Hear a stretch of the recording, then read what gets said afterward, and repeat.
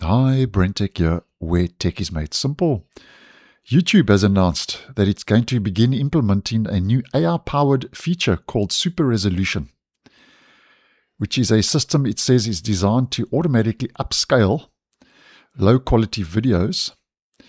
The new Super Resolution, according to the announcement, will specifically target videos YouTube says currently available at resolutions below 1080p.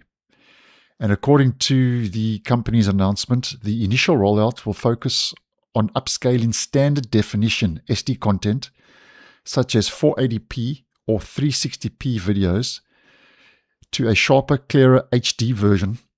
And YouTube says the eventual goal is to expand this capability to support resolutions up to 4K, bringing even very old content up to modern viewing standards, according to a recent announcement by YouTube. Now, how this is all going to work, if we have a look at a clip from the announcement, is that when you're watching an eligible video and you want to change the resolution, the AI-enhanced versions of your video will be clearly labeled as Super Resolution, as we can see, within the video's quality settings menu. And YouTube says that way you'll clearly know whether you're watching an upscaled version of the video or if the video is available natively at that higher resolution.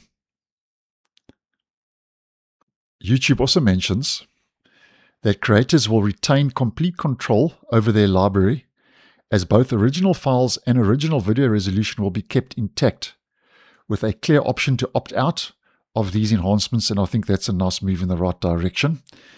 And it's also mentioned that viewers will still be able to watch creators' videos in the original uploaded resolution, as Super Resolution will be clearly labeled under settings. And I like it when we get options. Now, with all that said and done, obviously screens have got bigger over time, and a lot of the older videos on these high resolution screens sometimes can be almost unwatchable.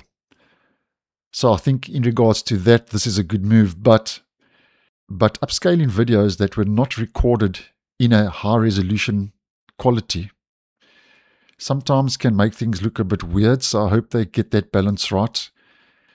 Where videos don't start becoming strange and weird looking, but nonetheless, only time will tell.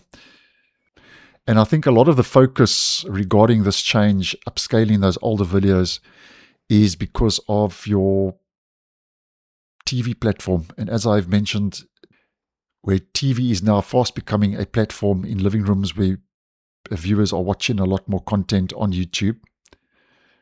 So this is a reason why obviously YouTube is moving in this direction. And from the announcement, I cannot see when exactly this rollout will start, but nonetheless, if I get knowledge of that, obviously I'll post and keep you guys in the loop. So thanks for watching, and I'll see you in the next one.